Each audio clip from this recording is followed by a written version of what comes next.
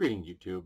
Over on the Google Groups, I think that's what it's called now, the latest iteration of essentially the long lineage of news groups, there's one dedicated to Gamma World.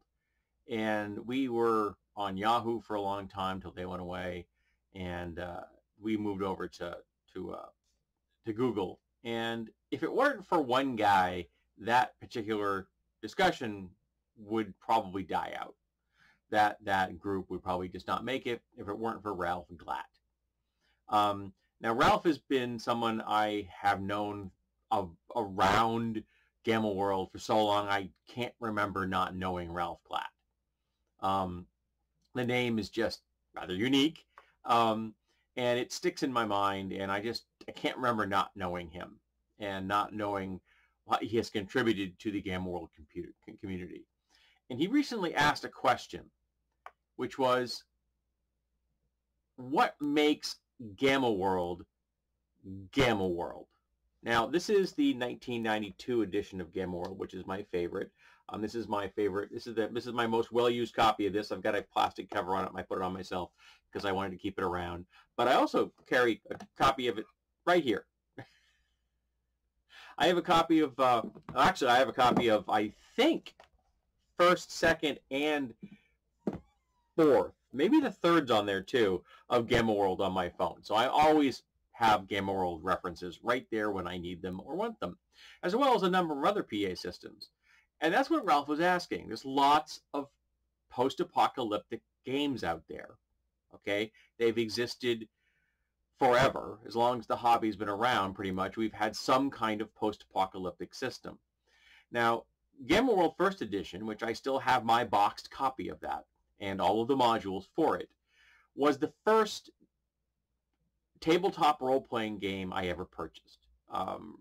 Quickly to be followed by, like, I think I picked up Metamorphosis Alpha, which is what's with its wonderful colored cover, because the original first edition Gamma World had a black and white cover on the pamphlet inside.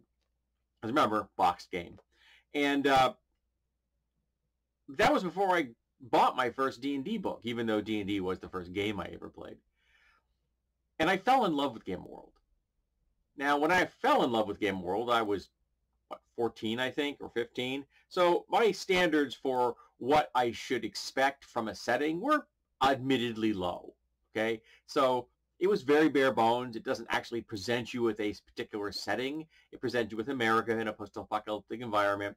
And some of the modules do definitely point you in the direction of kind of a concept of what the world looks like in the new Earth. And that openness appealed to me because it was kind of chaotic, but then again, we were all teenagers. And that's kind of a chaotic time. And so we would roll up characters. And I mean, I've got notebooks full of characters I rolled up over the years just because I thought it was fun to create new characters. And quite a few of them have been Gamma World characters. In fact, I have one who I really should do a video about him, named Lando Lizard Wings. Absolutely tasteless, puerile name. It's a teenage concept, but Lando Lizard Wings was a guy I created in first edition, and I converted him to second, I converted him to third, I converted him to the 1992 fourth edition. Every time there was a new edition, I would convert him over to the new one. Not that there was a lot of difference between first and second, but there was some. I mean, I used material from both on the fly and never had a problem with doing that. And I just loved that character. And that began to get me thinking, why did I love Gamma World so much? Well, it's the first PA game I ever encountered. And frankly, it's one of the first post-apocalyptic games I can remember ever existing set in the United States of America. Because remember, Metamorphosis Alpha is a post-apocalyptic game, but it's set on board a ship flying through space. It's a little bit different of a vibe. Okay, you've got that capsule concept. It's a closed world. Gamma World, though, is here in Nanchester, which is what they call the town I'm in. And the new Earth is just ours through the lens of catastrophe, an apocalypse, and the centuries after that, while people are rebuilding. And as someone on the group said, one of the aspects they loved about Game World is the whole concept of rebuilding. And I have to agree with them. Now, realistically, everything would have been built far faster than Game World presents itself. Okay, lots of PA games have very plastic concepts on what is and isn't rebuilt. They have very plastic concepts on entropy, you know, so like some things really should have worn out a long time ago, but we want them around, so they're around.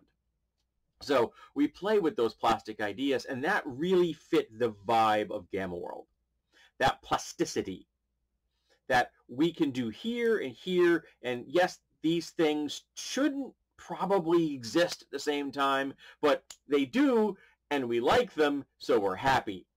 So we just kind of ignored the fact that all this stuff is going on at the same time. All these different factions are vying in ways that realistically they would have either worked out their differences to some kind of functioning structure, or they would have wiped each other out.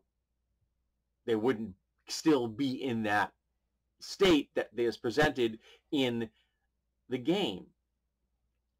And part of that was the cryptic alliances. And someone else on the group mentioned that the cryptic alliances very much give Game World a flavor that doesn't exist in many other post-apocalyptic games. Now, for example, you look at Fallout, there are factions, but they're not quite the same as the cryptic alliances. The cryptic alliances were very much groups that were founded around a certain ideology, and they had a level of depth to me, even though might even say that many of them were just a thumbnail sketch, that just felt that they fit into the world. They were really part of the warp and weft of the reality in a way that the factions from like Fallout, they seem very surface. They don't give me that feeling of depth. And maybe it's because it's a computer game. Maybe that's just part of the problem of that whole genre. Maybe I'm not, or maybe I'm wrong, but I've watched a lot of people play Fallout. I don't play video games myself, but I love that some creators have done with that game and the stories they've created and the characters they created. And I watched Gopher from Gopher Live because he does such deep, immersive games. And I love John from Many a True Nerds because he plays the game in so many creative ways. But those factions are not the same as the cryptic alliances. I mean, if you say Red Death, I get a visceral feeling in my head.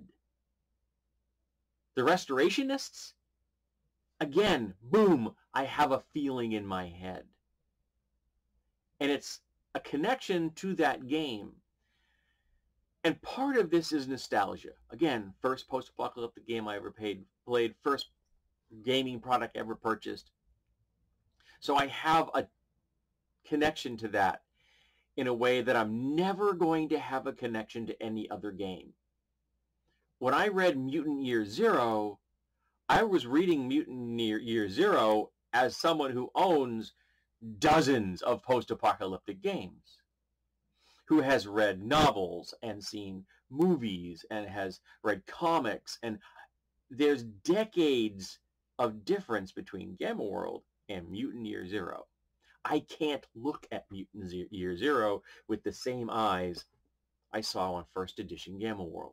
Or not even the same eyes I saw on the 1992 edition, which is technically called the 4th edition. It just isn't based on the 4th edition D&D rules. That's why I make that distinction.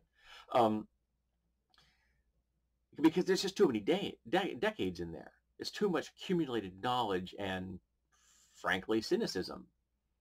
I've seen so many tropes in tabletop role-playing games. I know the beats. I know the rhythms of them. And I can quickly figure out if a game is cool or a game is not cool in very short order. And for me, there were aspects of Mutant Year Zero I loved, and there are aspects I hated. But for this, it isn't just the nostalgia. If someone were to ask me if I could only take one game with me, one game, this is it. Why? Because I could make this work for almost anything. I could run supers with this. I could run high fantasy with this. I could run pretty much anything I want to with this set of rules. And in many ways, this to me feels like the early draft of the third edition, because there were aspects of this which seemed fresh, and again, I saw them in third edition. So I very much see this as a bridge between the old school style games, which is first edition was and second edition was. Third edition was a different thing, used a different set of mechanics completely. Between the original game world and third edition D&D. I see this as a bridging game, a game that is in there and in many ways hits a certain sweet spot for me. And now I'm a big 3.5 fan. I love P1, Pathfinder First Edition, still my favorite version of D&D ever. But this is my favorite game because you can do so much with it. The rules for playing mutant animals, and whether they look completely normal, barring mutations, or they're anthropomorphic. They're humanoids, and I love anthropomorphic animals. Like, they're so cool. And there's a nice selection here. It's a big enough selection with enough information from each race that you could easily adapt any other species. Sorry, not race, species. You could easily adapt any species somebody wants to play that isn't in the game. It's not going to take you long to figure out how to run that. Okay, I can pluck this, and this out of these other species, put them all together, boom, there you go. There's your new species. You can play plants in this. Plants. That is so darn cool. This makes me giddy just thinking about all the possibilities. And I think that may be what I love about Gamma World. It makes me just want to jump back in. I will read this for entertainment. I've read it, I don't know how many times, but I've read it at least once a year for all the years I've been alive since I bought this game. I know it inside and out. All its beautiful elements and all its flaws. Now, can I give you every single rule off the top of my head? No, I can't. I'll be honest with you. I can't do anything with that. I'm lucky I can remember my social security number. But I know the spirit and the feeling of this. And that's what Ralph was talking about. What is Gamma World? And Gamma World is that feeling to me. That giddy anticipation. I pick this up, this wrinkled, old, beat-up copy of a game, and it just hits me right here. It makes me happy. This brings me joy. I will never get rid of this. This will be with me forever. I will always carry a copy on my phone, and I carry some 40 gigs worth of RPG stuff on my phone. But there is an entire folder on here named Gamma World, and this is in it, as are the original versions and all the modules. That's what I think Gamma World is. It's not just the cryptic alliances and the cool animal species and the mutant humans and the pure strain humans and the plants you can play. It isn't the awesome cryptic alliances like the incredibly evil fascist Knights of the Knights of Humanity, which is such a great name for a cryptic alliance. Knights of Humanity. That is just, it's just beautiful. Absolutely and utterly beautiful. It's genius. I own every version of this game, as well as some derivative like Omega World, which I also own a copy of that. And I own dozens and dozens of other post-apocalyptic games, all of which, to my mind, have to, in some ways, pay homage to this. And some are doing it like Mutant Future. That's just a modern version based off of the OGL of first edition Gamma World. That's all it is. Just one that's more approachable to the people today because it's readily available and supported. And I have a copy of Mutant Future on my phone too. Gamma World's a feeling. Gamma World is a place in my head and my heart. It is endless possibilities. I want to create right now a new character based on a stoat, because I watched a stoat video this morning. They're adorable little beasts, and they would make great mutant animals for Gamma World. And that's what I love about this. I can never pick this up, just physically pick it up, and not start to have some kind of an idea pop into my skull. That's what Gamma World is. It's the feeling, it's the possibilities, it's the memories, it's the variety and options and versatility of the system. Yes, I know that like percentile systems often feel more science fiction, but this isn't science fiction. It's science fantasy. And D20 is the first system I ever played, and it's still the one I love. Yeah, I know each one's a 5% jump from one to the other. Not quite as, granular as percentiles, but who cares? And I love the fact that this game has some basic classes: the Enforcer, the Scout, the Esper, and the Mechanic class, which I can't remember the name of them maybe off the top of my head. I always think of them as gearheads or something like that. But it's just so useful and so cool. It's got enough for everything I need, and not too much that I don't. It's not true OSR, but it's also not the level of complexity that P1 has, even though I love P1. And it doesn't have the level of simplicity that first edition Gamma World had. And I love first edition of Gamma World. It's got enough, but not too much. It's a thing that lives in my head. It's a game, and it's a place, and it's a feeling. And there's so much about it I love. And it can be all those things to me whenever I want to. All I gotta do is pick it up, and the ideas start to flow. That's why you see me make so many references to it here on my channel every Saturday.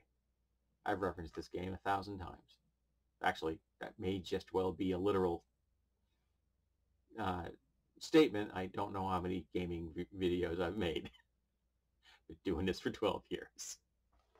So yeah, I guess that's all I got, Ralph. I hope it answers your question. I know it's rambly, and I'm sorry, but that's how my brain works. And thank you. Thank you for everything you've ever done for the community. Without you, we wouldn't be here. And you've always lived in my head someplace. And I can't imagine a world without you. And I'm glad you're here. And I hope you stick around a hell of a lot longer than the apocalypse.